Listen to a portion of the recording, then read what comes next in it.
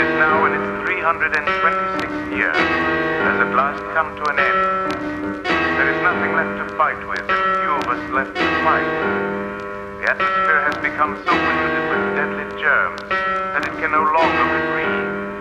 There is no place on this planet that is immune. The last surviving factory for the manufacture of oxygen has been destroyed.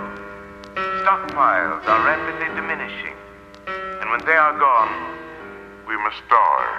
It was 3 days ago and I noticed the first signs of change. The metamorphosis had begun to shift my structure's range. A gaze in the mirror revealed the reflection of a mutant invading my space. Hair grew my body in face at a ridiculous pace. I shave razor burn scars to no avail. Still it grew quicker than a leader in an Indy 500 race. I pondered frantic, contemplating this hopeless diagnosis as my tissues expanded. Proportions focused. Called my employer with extreme symptoms of fever and cough. Thinking for a day off, the response received was hung up the phone in a state of despair. Sat to think, broke the chair. At this point I resemble a quartz between a rhinoceros and the savage grizzly bear.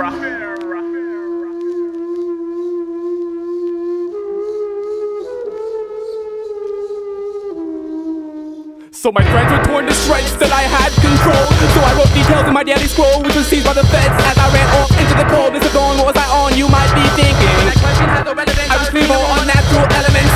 A storefront window appeared encompassing a vision, which signaled my vertigo demise. Sick of the sight, I plucked the ovals out the sockets and ate my own eyes.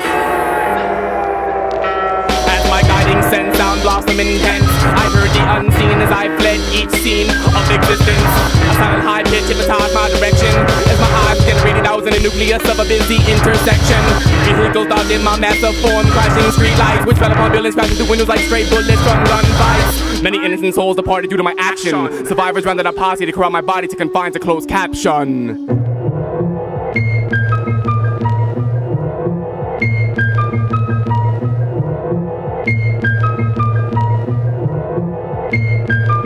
As I made my attempt to escape, I was chased at a high pace, which ended as I was trapped in a gigantic metallic base.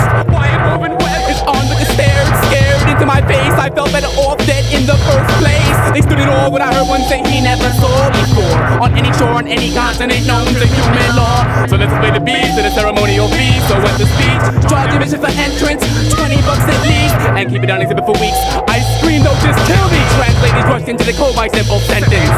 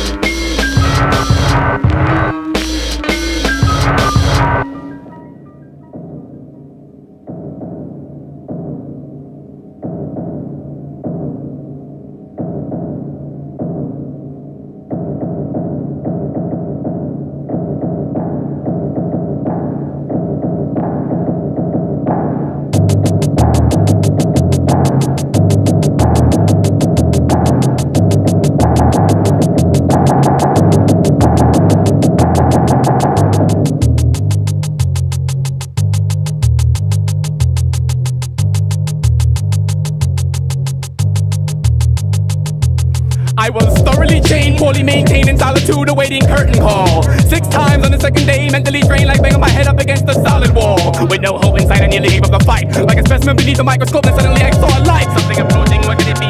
Moving in rapid velocity, not could be. Preparing for an intrusion, the door swung open. I thought it was an illusion, but then my sixth sense was awoken. I'm here to rescue, remember when you sent me? How could I not? The rescuer was me who sent me.